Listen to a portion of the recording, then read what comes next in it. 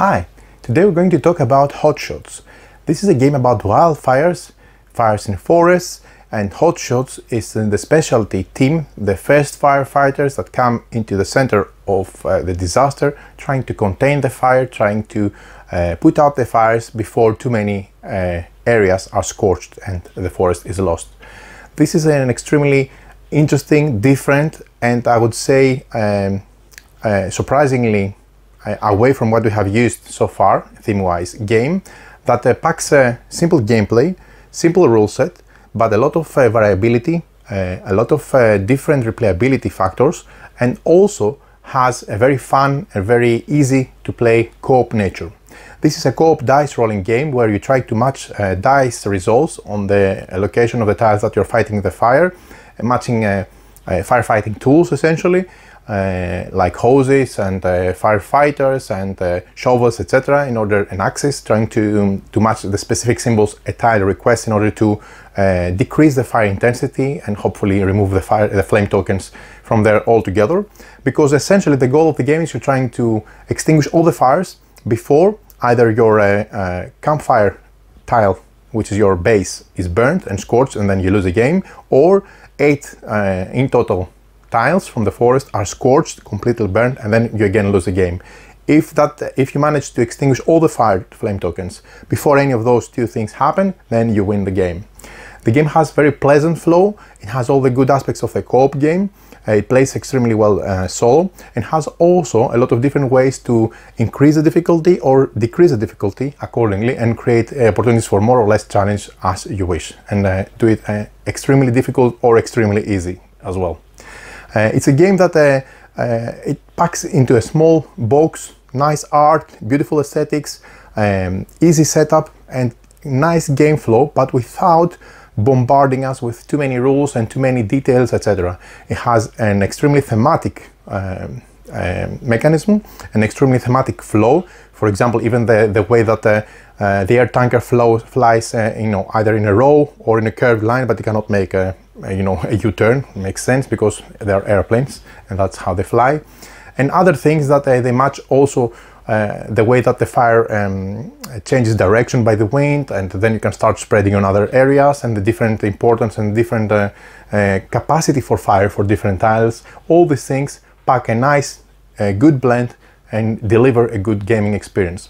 So join me at the table, I'll show you how the game works in practice, explain to you all the rules and the variants, etc., and all the details, and then we'll come back at the end of this video, as we do always, for some final opinions on the game.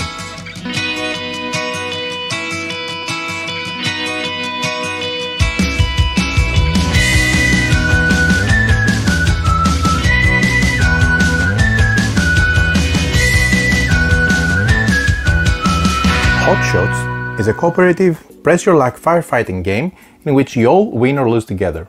You take on the role of a specialist, of a firefighter specialist that is, each with their own ability, and move to burning tiles, to roll dice and match the combination of dice faces on the tile in order to suppress the fire and extinguish it. The more faces you roll, the more you reduce the fire and may even produce reward tokens that they can help you against the blaze. If you fail to match at least 3 faces, the fire intensifies.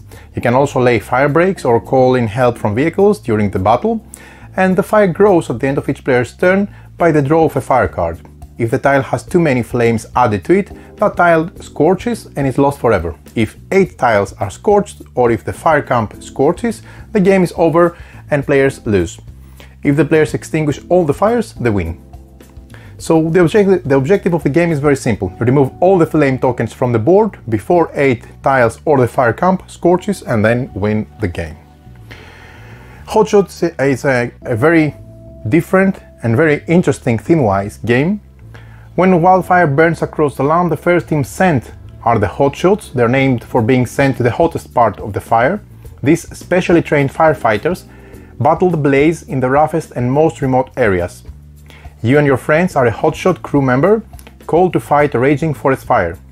Move to the burning areas and roll the dice to try to break back the intensity of the flame and the fire. And each area provides its own challenge and putting different things under perspective from a strategic point of view. Use teamwork to press your luck, cut fire breaks and call in vehicles for support, The fire moves unpredictably and spreads fast. If too many areas become scorched, the forest is lost. So this is a game for 1 to 4 players from Fireside Games. It's a very simple game from rules points of view, but it's very fun, and you can also tweak the difficulty by making it extremely easy or even more difficult and challenging depending on your level. It has a lot of replayability, very nice flow, and great looking components. Most of all, it has a very rigid and robust theme, and the mechanisms of the game and what you do in the game makes sense absolutely. So, for the game setup, first of all, we shuffle all the terrain tiles and lay them out face up to create the board. Players can choose to either create a random setup or determine the location of each tile. For your first game, it is recommended for setting up a 5x5 circular pattern as shown in front of you. And after you're familiar with all these setups, of course, you can use different type of formats or experiment with your own.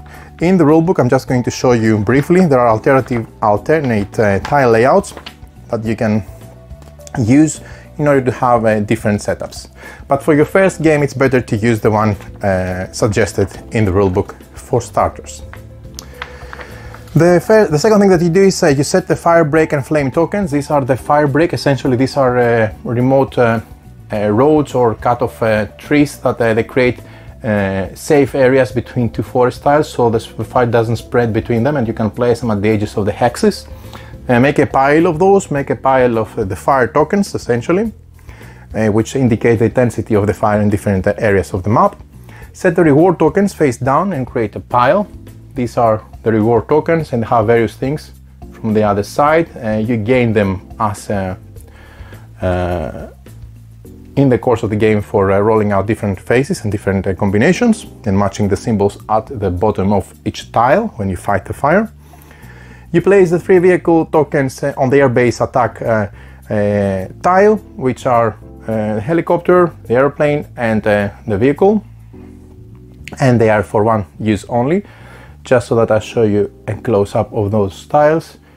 They are really nice. Generally everything in the game looks gorgeous from aesthetics point of view, and it packs in a small box, that's a plus. You place the wind marker. This is a wind marker. It has a stand and a base, and you can orientate it so that you point towards the direction of the wind, and it's very important because this will dictate the direction to which the flames will follow if there is a slight breeze or a strong gust, etc. We're going to show them. You're going to see them from the top of the camera, so it's going to be like that, but keep in mind that sideways it's going to look like that.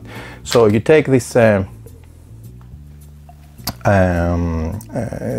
wind marker and you place it so that it's facing the top of the tile, indicating that it's blowing towards the north, something like that. Okay, this is our camp tile where we start from. And we need to locate the fire camp and place it there at the top. Usually I find myself that it's very useful to not only make the direction of the wind, but also place it close to the edge of this hex, so there is no confusion if someone drops it or something like that. Then you build the fire deck. Essentially you remove first of all the 6 change wind direction cards, which are those. They are unique and they indicate the change of direction for the winds, which affect the fires, of course. You take the rest of the cards, the fire cards. They have different faces and different effects. We're going to explain them. These are the backs of those. The same goes for the wind direction cards. They have the same back.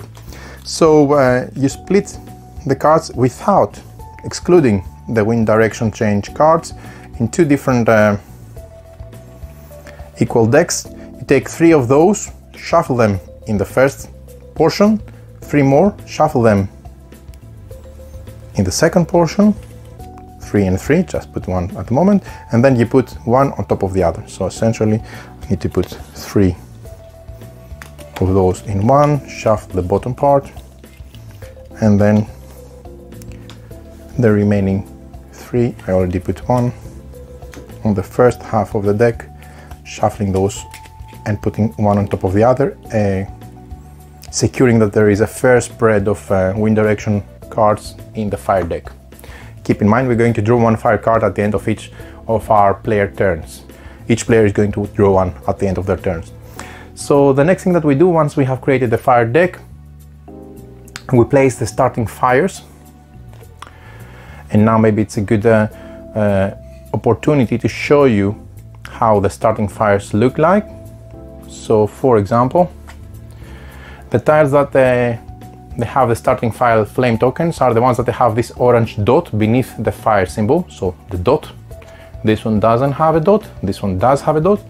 So what we do is we go and place 2 fewer flame tokens than the scorch limit included in the fire symbol. So this is a 5, we need to place 5 minus 2, 3 flame tokens. These are really cool, by the way. Hard plastic, nice looking tokens. And we do the same for all the starting tokens where there is a fire. Again, there is an orange dot. Here we have 3 scorch limit, that means 3 minus 2, 1, so I just place 1, as such. Next, I choose a role from the crew members randomly. Each player gets their character which has the ability described, the tile linked with the ability, which is lost if the tile is scorched, and then you have to flip it without the ability side on. And then there is the order of play: move up to 2 tiles, fight fire and draw a fire card, which is your turn, and then go to the next player's turn. And then the dice results as a reminder on what you're going to win as a reward if you succeed. Then you create piles with the rest of the components. You give the rest of the 6 dice to the first player, the player who put out a fire recently, and we're ready to start. Just keep in mind that the terrain tiles are double-sided. Just to show you, all the terrain tiles on the back side of the tile show the scorched, destroyed, fully burned side, which is a bummer. But this is what happens when the number of flame tokens reaches this number. It's different depending on the sensitivity and the criticality of each tile. Then the tile is scorched and a different sequence follows, but I'm going to explain later on. So this is the scorched side, which is lost forever, and if we have 8 of those, then we lose the game. Or if we manage to, in the meantime, extinguish all the fires, then we win the game. Of course, if we have our home base scorched, then we also lose the game immediately. Another important thing to note is the dice symbols. So the dice combinations, each tile, as you see at the bottom of the tile, has 6 symbols. It could be any combination of the symbols that they are requested. These are the tools that are requested for the hotshots to put out the fire in this section of the forest. These are custom dice with all these symbols. These are really nice. All tiles have those 6 symbols with different combination, and these are the symbols that must be rolled for the firefighting dice from your turn in order to fight the fire. These icons represent some of the real-world tools and skills hotshots need to battle the blaze at a particular tile, and the icons are: this is the Pulaski, if I'm pronouncing this correctly. This is a primary tool used in a wildfire. It has a steel head and combines an axe with a spade, and it's good for digging and chopping.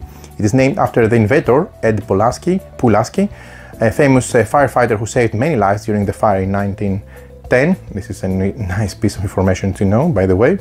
The second symbol is a shovel, useful for digging fire breaks. Then we have the hose, used to spray water on fire and reduce the intensity or to create fire breaks. Then we have the chainsaw, which is used to clear tree limbs, branches and brush.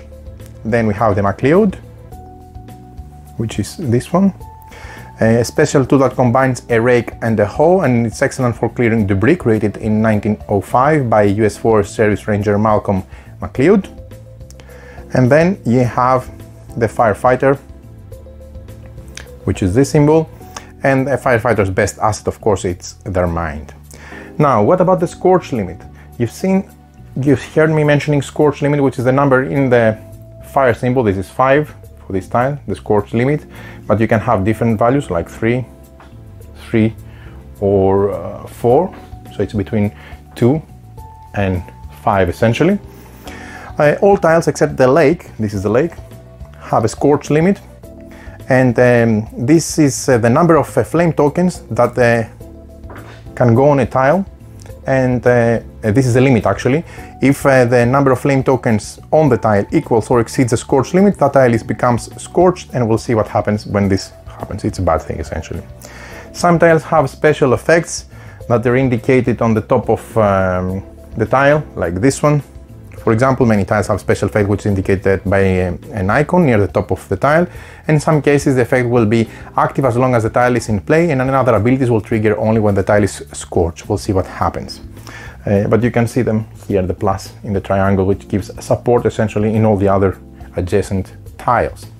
The order of play, coming back to the card. The order of play is very simple. On your turn, essentially each player, what they do, they have 3 phases that they're going to execute in order. First they move up to 2 tiles, which is not mandatory, you can stay and put. Then you fight fire, we'll see how this goes, and then you draw a fire card to see how the fire intensifies and where it spreads. Let's see a couple of things about each of the phases. First of all, the first phase, which is move up to 2 tiles. You're not required to move. You have your standee starting from your base, matching the icon on your character card. You cannot move through a tile that is on fire, so if I wanted to move up to 2 here, I cannot go 1, 2, so I cannot pass through a burning tile, makes sense. Also, if I am on a tile that is burning, I can move out from the fire, so I can do 1 or 2 and go out of the fire, away from the fire. There is no limit on the number of people, firefighters that they can be on a tile. You can have 1, 2, 3 or 4. There is no limit for capacity. You cannot enter or pass through the lake. That's why you have the footprint with the crossed out symbol. And entering or leaving a rocky terrain tile counts as moving 2 tiles and would be the only movement you could make on your turn as indicated by the icon. You see it's rough terrain that shows the tooth there. That means that you cannot start from here and go 1, 2 because it has 2 movement points, so you need to be adjacent and then make 2 movement points, or when you move out just make 2 movement points and get out. This is due to the fact that it's a difficult terrain and you require additional effort to move in or move out from that terrain. So once you have finished moving, let's say I came here, then I am able to continue to the next phase, which is of course to fight the fire. Now this is the main course of the game. Now how do we do the fight the fire portion of the game? After you have finished moving, you have the option to roll dice and fight the fire on the tile that you're on. Actually, you have no reason not to do so. If you end your movement on a tile that is not burning, you still have the option to roll the dice to place fire breaks, because you get it as a reward for matching at least 3 dice, and you should do so even though it was not burning. But the main focus of your effort should be the actual tiles that are on fire in order to remove the fire and win the game. If you are on the air attack base tile, which is this one, you have the option to use one of the vehicles that are still present at the air base attack, and this is done instead of rolling the dice to fight the fire, so you have to make a selection. Essentially here what you can do is you can either fight the fire, or even if it's not burning, you can roll the dice in order to create an opportunity to win a fire break, or you could use one of those tokens as long as they're available on the base, and those are there only for one-time use. That once you use one of those, it goes out of the game into the box, so that means that you will not have them there forever if you start using them. Then the main portion of the game again is to fight the fire. What you do is you take all your dice. Let me remove those here.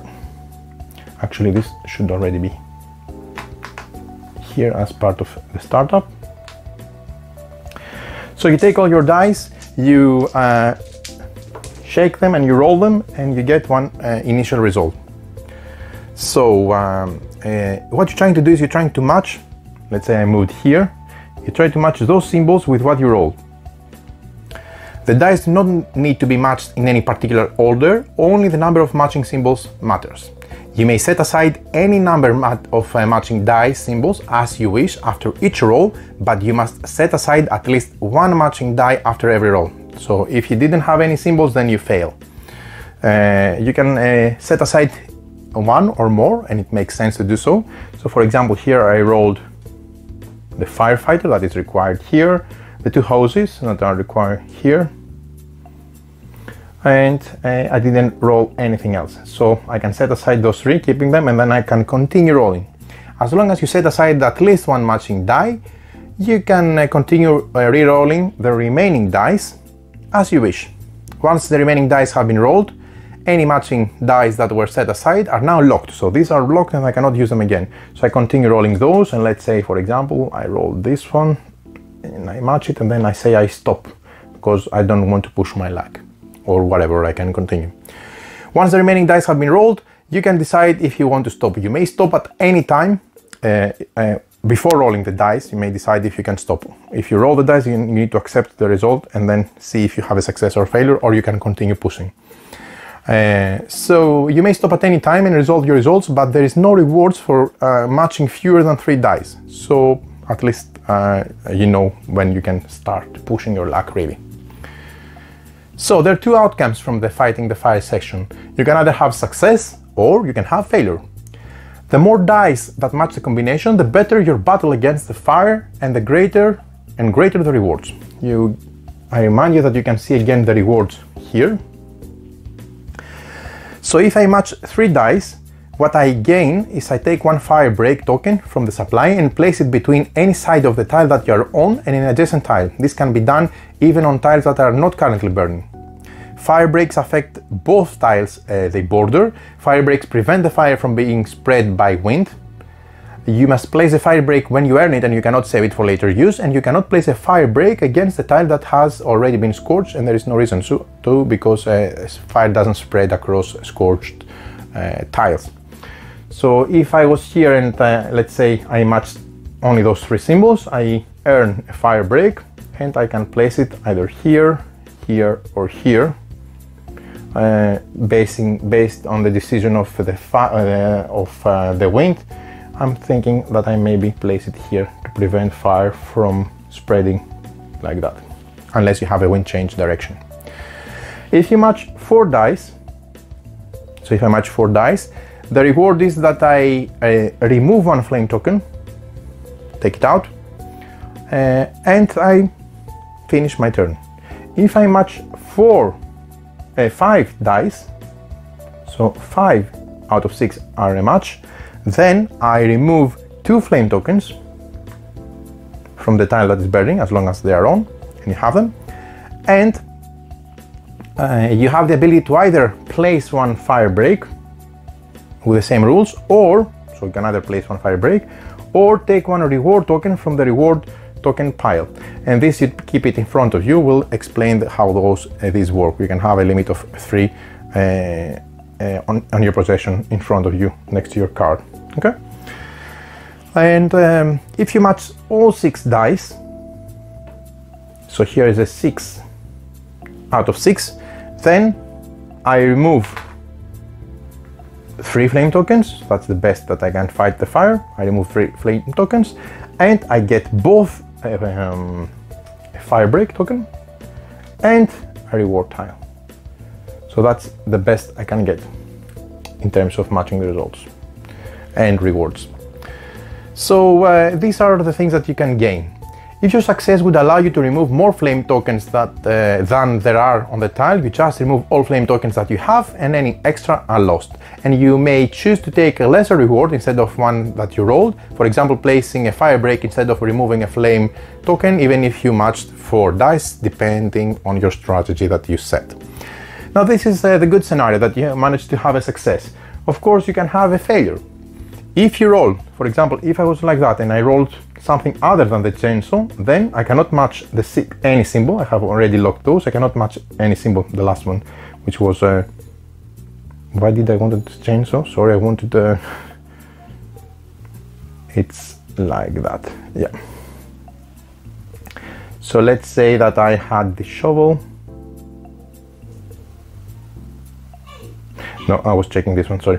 2 hoses, 1 axe, 1 firefighter and 2 chainsaw. That's why I wanted chainsaw.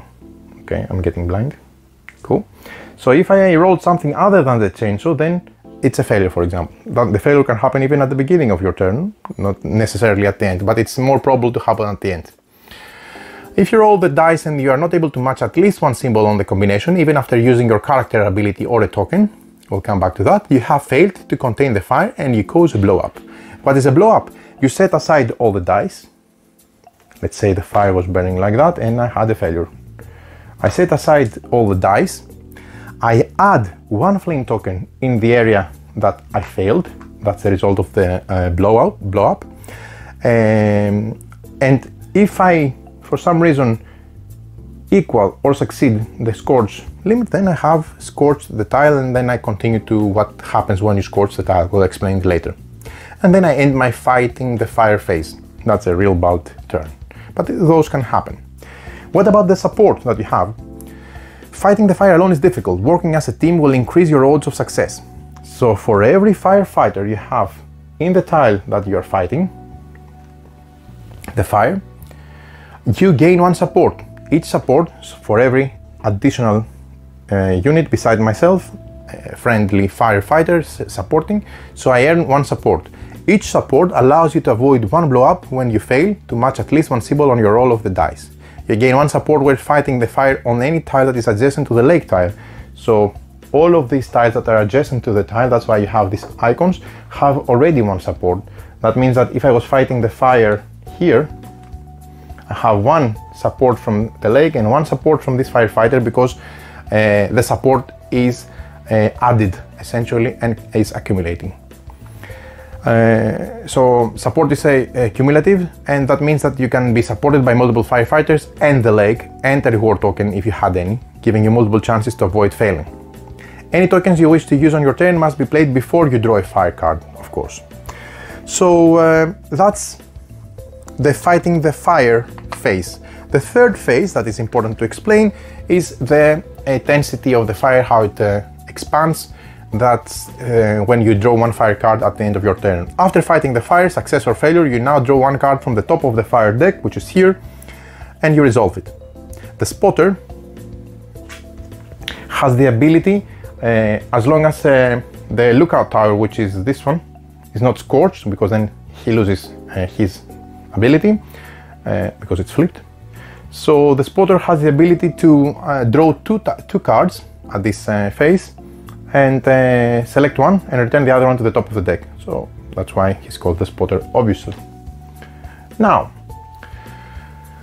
fire cards will control how the fire grows and spreads, and there are several different types of fire cards that we're going to explain briefly. And you may show your card to the other players and discuss your strategy. And it's an important part of the co-op portion of the game. So we have the fire increase cards. They increase the intensity of the currently burning fires, bringing tiles closer to scorching. We have single fire increase, like this one. Single fire increase the fire of one currently burning tile with the scorch limit indicated. It will be increased by 2 flame tokens. So do we have any currently burning token with 4? Yes, we have this one. That means that we need to add 2. Let's say, for the benefit of example, because I don't want to explain scorching now, let's say it was one fire here. We have, with this scorch limit, 4 currently burning, needs to have 1 flame token at least on it, burning, and then I increase it by 2 because it says +2. So that's one of the cards that they work like that. You can have, of course, multiple fire increase cards. The fires on 2 different currently burning tiles with the scorch limits indicated are each increased by 1 flame token. So some multiple fire increase cards can also have the same number, but in this case need to be on 2 different 3s, different tiles with the number 3. Okay. So in this case I need to pick a 4 and 5 and a 3. A 5 could be this one, but then I'll have a scorch, so I can put a fire here. And a 3 could be supposedly this one. Okay, if I drew this card. Okay. Next, you can also have the same number, but you can also have the lowest fire increase. The fire on one currently burning tile with the lowest scorch limit indicated is increased by 1 flame token. If there is a tie between tiles, the players choose one. So for this one I need to select the lowest number. So if, for example, the lowest one was like that, if the only 3 currently burning is the lowest number is 3, the 2 is not burning, then I select 3 and I add 1 fire on the map in the forest. So these are the cards that they increase the fire. Keep in mind that there are no tiles. If there are no tiles currently burning with a scorch limit indicated, no flames are added to that tile at all. If both tiles indicated on a multiple fire increase card are not currently burning, no flames are added at all. And if there is more than one currently burning tile with the scorch limit indicated, players choose which tile the flame token is added to. So these are the cards that intensify the fire and they increase it. Then we have the win cards, which affect they add flame tokens to the new tiles by light breezes and strong gusts, and also feed existing fires with combining winds. The direction that the wind spreads the fire across is indicated by the wind marker. So I'm just going to drop it for the moment like that to show you that the air is blowing in this direction. So we can either have a light breeze, which is this one. Light breeze spreads fire but is blocked by fire breaks. You add 1 flame token to every non-burning tile adjacent to the burning tile as indicated by the wind direction, and you do not add a flame token if the tile is blocked by fire break. So for example, let's focus on the upper part. For the example, forget about the bottom to give you an idea of how this works. Let's say we had this one, that one, and we had a fire break, let's say here. Okay, forget about the bottom ones because I'm not going to address them. Let's say we had only those 3 fires. So if we draw this light breeze, that means that this fire spreads across because there is no fire break. So you spread with a new fire there, you add 1 fire to the adjacent according to the direction, which is this one. And this one would normally go here, but since you have a fire break, you do not add one on this location because it's protected by the fire break. And this is only when you have light breeze. When you have a strong gust that spreads fire, strong gust spreads fire and is not blocked by fire breaks, you add 1 flame token to every non-burning adjacent tile to a burning tile as indicated by the fire direction, and it's not blocked by fire breaks, meaning that we would add 1 here like we did before, and in this case it would also add 1 here because it's a strong gust. Then you can have the respective, I'm putting it below this one because they match, below this one because they match. This is the light combining breeze. This spreads fire and adds flame to already burning tiles, but is blocked by fire breaks. You add 1 flame token to all tiles adjacent to a burning tile, and as indicated by the wind direction, of course, but you do not add a flame token if the tile is blocked by fire breaks. That means that again in the same example, here, what we would do, we would add a fire, this would blow in here and it would add a fire, this would spread here with adding a new fire in a non-burning tile, but this would not cross here because you have a fire break. But if you had a strong combining gust, which is the respective card which has the plus icon like I had before and the strong gust, then that spreads fire and adds flames to already burning tiles and is not blocked by fire breaks. You add 1 flame token to all tiles adjacent to the burning tile as indicated by the wind direction. So this would also add 1 fire here. Again, I'm only focusing here, I ignore this one for the example, for the benefit of the example. Wind cannot spread flames through scorched tiles. So if, for example, this was scorched for any reason, okay, if this has been scorched, then you cannot, wind does not spread into or across scorched tiles. And wind that blows off the edge of the board has no effect, of course. You can also have ember cards like this one with the indicated specific tile. They start or intensify fires on specific tiles due to flaming debris. You add 1 flame token to the tile indicated on the card, the specific tile, regardless of whether that tile is currently burning or not. And if the tile indicated has been scorched, and then no flame tokens are added. But this can also cause a scorching effect. So this shows the propane tank. That means that I would go and add one flame token here, and if it already had one, I would add the second one, and then I would create a scorch effect, because you can only have two on the propane tank. It's very, very flammable. The last cards that we are going to explain are the wind direction cards. Let me draw one from here. So you see, these are the cards with the arrow and the icon on the tile. So when you draw one of these cards, you change the direction of the wind and you cause a light breeze. That's why you have both the direction and the light breeze icon. So you resolve, first you change the direction, so this means that the direction of the air will go towards this, towards the north, if it was before like that, and you will apply a light breeze similarly like before. Okay, so these are all the cards you need to know about the wind. Now, resolving the fire cards. When you resolve the fire card, you add all flame tokens that result from the fire card before you check to see if the tiles are scorched. After resolving a fire card, you place it face up in the discard pile. Players, so once I play this card, then I make a discard pile and I place it here next to it. Okay. Keep in mind that players cannot go through the discard pile to see and try to remember which cards, wind direction cards, have been out, and try to memorize cards. And if the player needs to draw a fire card and there are none available, you shuffle the discard to make a new deck. After resolving the fire deck, your turn ends and the next player clockwise starts their turn. Now let's explain scorching. Anytime the number of flame tokens on a tile equals or exceeds the scorch limit shown, that tile burns to ash and becomes scorched. Tiles that become scorched, they contribute to the demise of the forest, and you can end up failing the game.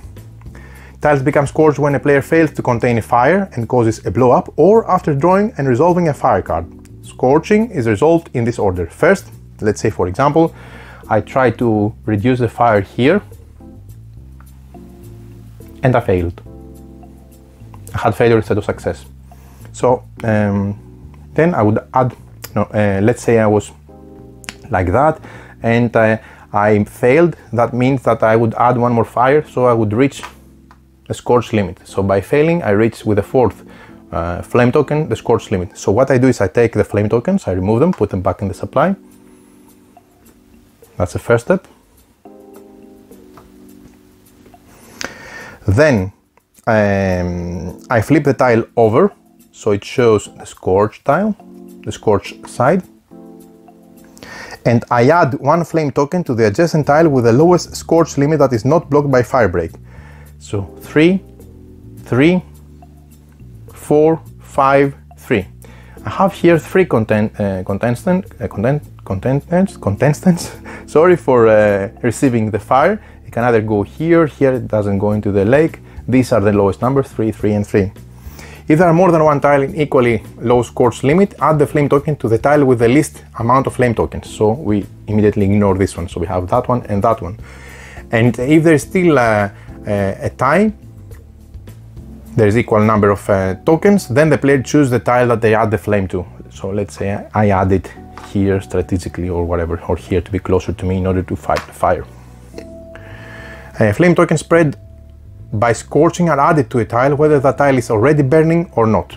So regardless of it was already burning, from scorching you just have flame tokens added here. You resolve the first scorch before adding flames to additional tiles, and if multiple tiles receive enough flame tokens to scorch at the same time from fire card, propane tank, etc., propane tank explodes to all the directions next to it, then you resolve them in numerical order by the scorch limits of those tiles. And if there is more than one tile in the scorch limit and they all have the same scorch limit number, players may choose the order in which they resolve those scorch tiles. Many tiles have special effects that trigger when they scorch. Flame tokens can never be added to scorch tiles, so once they're scorched then you don't receive any more flame tokens.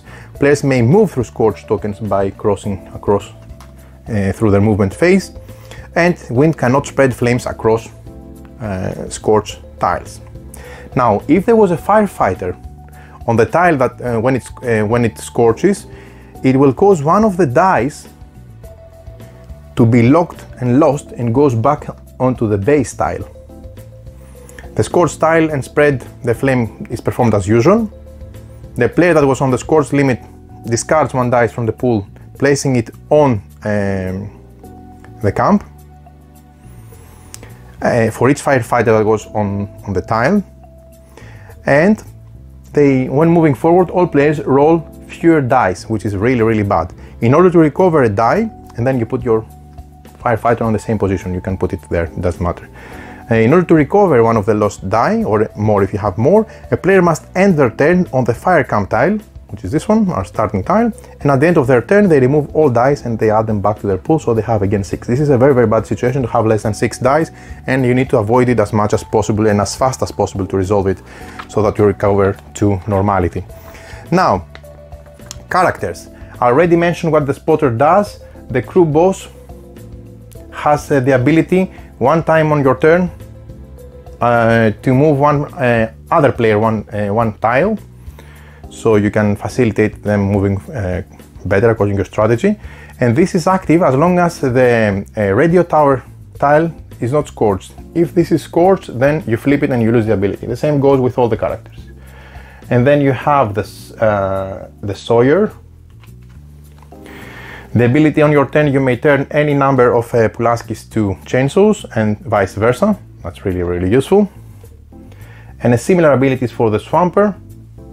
They can turn and see any number of MacLeods to shovels and vice versa, respectively. And again, if the tile that is linked with the Swamper is the supply trailer tile.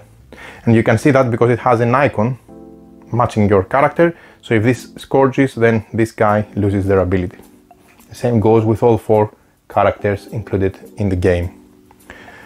Now, the reward tokens, as you have seen, reward tokens are gained by rolling at least 4 dice that match the faces on the tile. You keep tokens you gain face up near your crew card until you use them or discard them. All tokens are single use only.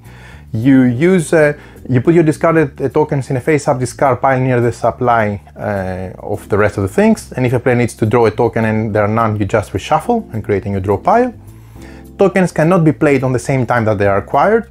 You may have a maximum of 3 tokens at any time, and if you acquire a 4th one, you need to discard one before getting a new one. That's up to you, of your choice. You can play tokens only on your turn. You can play as many tokens as you have, but they must be played before you draw a fire card. And tokens with dice icons, that you can have one contribution matching a specific dice that is missing, actually they can be used as if you have a die with that icon shown, and it may be helpful to think them as a 7th die. Dice icon tokens can be played after rolling to prevent you from failing, and once a token with a dice icon is played, you must declare which face is being used, and then it cannot be changed, of course. Sharing tokens, anytime on your turn, when you are on the same tile with another player, like this one, you may take, and only take, you cannot give, you may take one token from the player with their permission.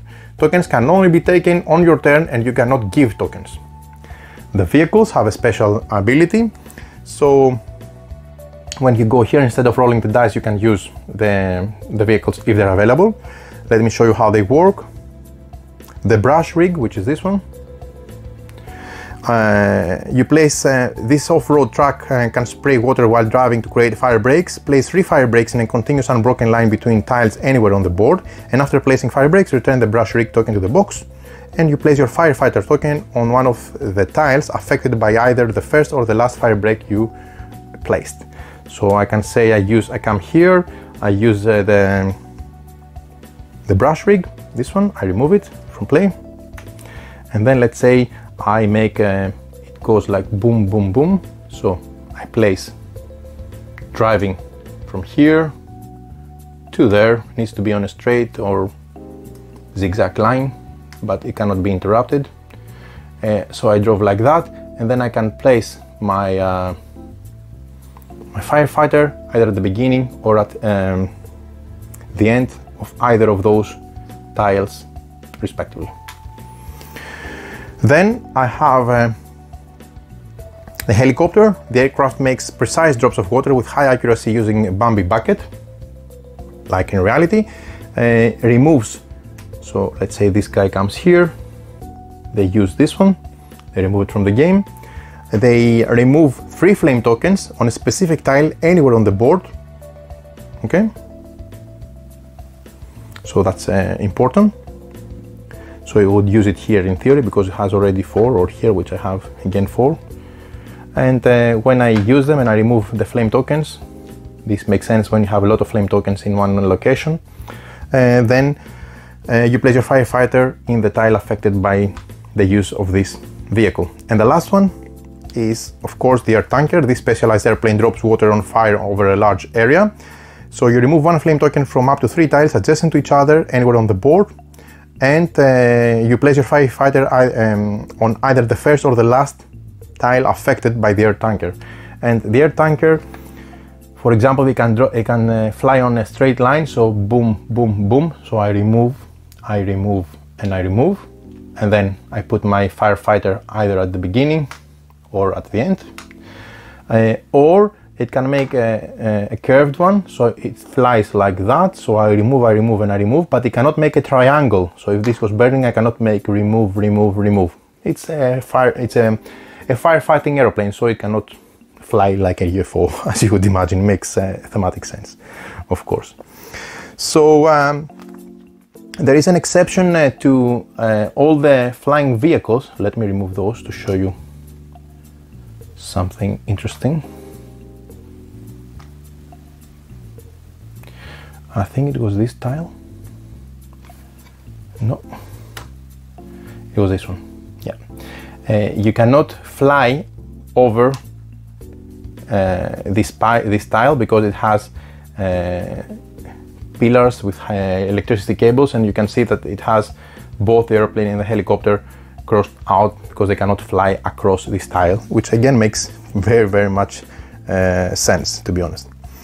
So ending the game ends in a victory for all players if all flame tokens are removed from all tiles, thereby putting out the fire, and players lose the game immediately if 8 or more tiles become scorched, or the fire camp, which is this tile, is scorched again. There is a complete token list with all the tokens, reward tokens, so you don't have to remember anything, and it's very, very useful. And of course, all the terrain tiles, as you can see, have some special rules besides the icons that you can match. For example, if you scorch the radio tower, then the crew boss loses their ability. Then another good one is, for example, the propane tank. When scorch the propane tank, you add 1 flame token to all adjacent tiles that are not blocked by fire break, so it spreads the fire a lot. It's really, really bad. And another interesting one is the fire cache. When scorched, this icon, that's why you have the fire reward token.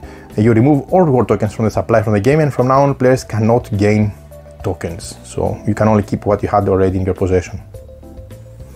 Okay, so you see the very pretty much straightforward abilities. There are some alternative rules for making the game less difficult. There are a lot of options actually, or more difficult, which is very, very interesting. And you also have a single player rule set, very robust solitaire set.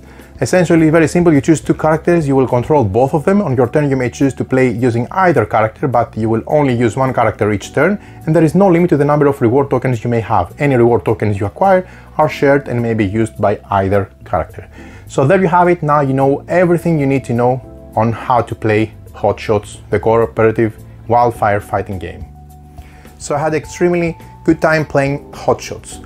It's one of those games that I keep pulling it out again and again from my library, putting it on the table, because when I want to play something that it's completely different thematic wise from what I've used so far, this game really ticks the box. From the aesthetics point of view, how it looks on the table, from the way that it feels different each time you mix the tiles, you make different map setups, you use different characters with different abilities, and even trying some different levels to make it more difficult or more challenging, etc. feels different. It plays fast, it's very easy to explain, has a lot of cool ideas. like rolling dice with custom dice with icons that resemble the fighting tools that the firefighters have in their possession, and essentially it gives you the idea that you're really working towards succeeding the ultimate goal, saving a forest from a devastating fire. I had a really pleasant time playing the game, playing it both solo and multiplayer, and I really enjoyed especially trying to organize, to optimize who is going to go where, when we're going to try to predict the direction of the wind, if we remember all the other directions that the wind moves or what makes sense in order to make and place fire breaks in the course of the fire and how it moves out, so that we can predict and determine actually where it's going, and we can try to avoid specific tiles like the propane tank being blown out and scorching itself and, you know, spreading fire across, or etc. But it has to do a bit about timing. You need to make the right decisions on the right time, and then it will pay off. So extremely well designed, simple, fun, very, very interesting, regardless of the simplicity, and always delivers a real, genuine feeling on the theme, on the game itself, and provides essentially lots of fun and lots of cool memories and cool gaming experience from the session. I really enjoyed it, so I highly recommend it. It's one of those simple, fast games that I think tick the box for family gamer plus casual gamer plus solo co-op, whatever. It's not difficult at all, so I think anyone can try it and see what I'm talking about. This is Hotshots.